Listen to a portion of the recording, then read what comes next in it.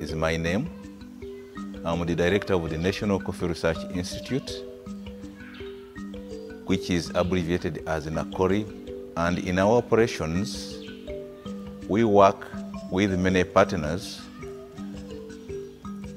including Cafe Africa, Uganda Coffee Development Authority, Operation Wealth Creation, the district local governments through their production officers, and so on.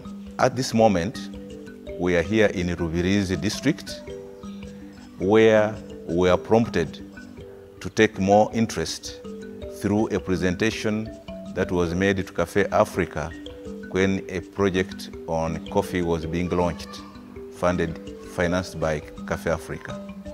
We are told of success stories of the use of narrow technologies in Rubirizi, which we have been told has increased its coffee production of recent.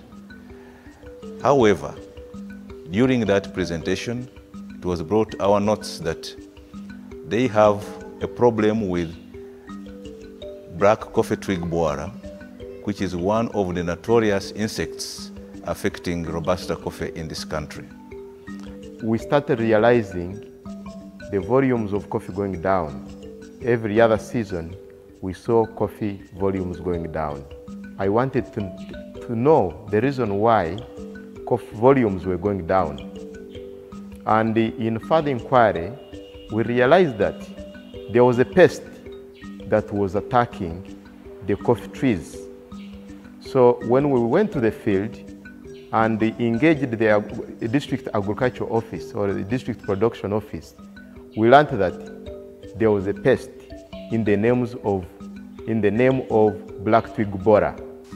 It was first detected in Uganda in 1993 in a district called Bundibujo, located in the extreme west of the country bordering Congo.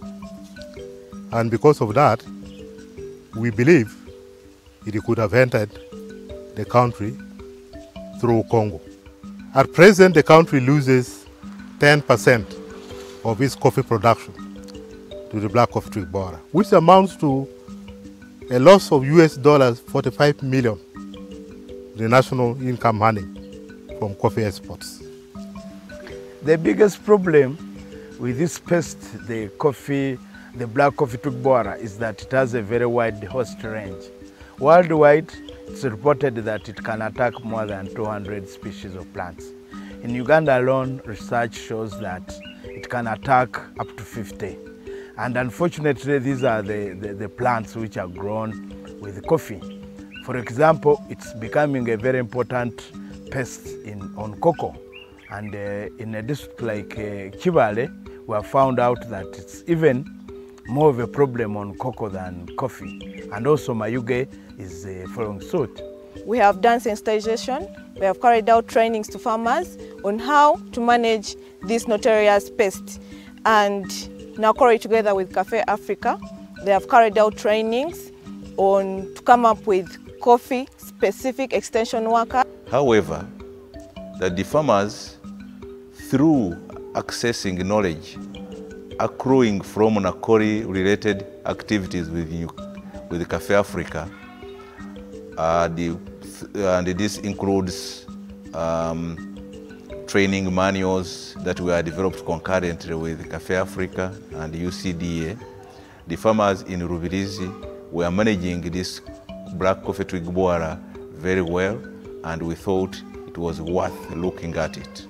So from that, we learned that there are two possible solutions to the problem. Either cutting down the trees and burning them, or spraying them with the imidacloprid. So a coffee farmer, should also look and see if there is any wilting of coffee. They should check. And for BCTB, it's seen by, you cannot see it by the small hole which is made by the twig borer as it enters into the twig. So when you see that, you cut off, you don't break. You cut off that and you burn. Don't cut away the whole stem. We want to encourage farmers in Rubirizi to adopt the new technologies that we have advanced through the training manuals which we have provided with our colleagues in Cafe Africa. One of these is utilizing sustainable land management options, which can lead to optimum utilization of available water and will stop soil erosion. We want to commend them for the effort that they are making in ensuring that they increase coffee production, which feeds very well in the national target of 20 million bags by the year 2025.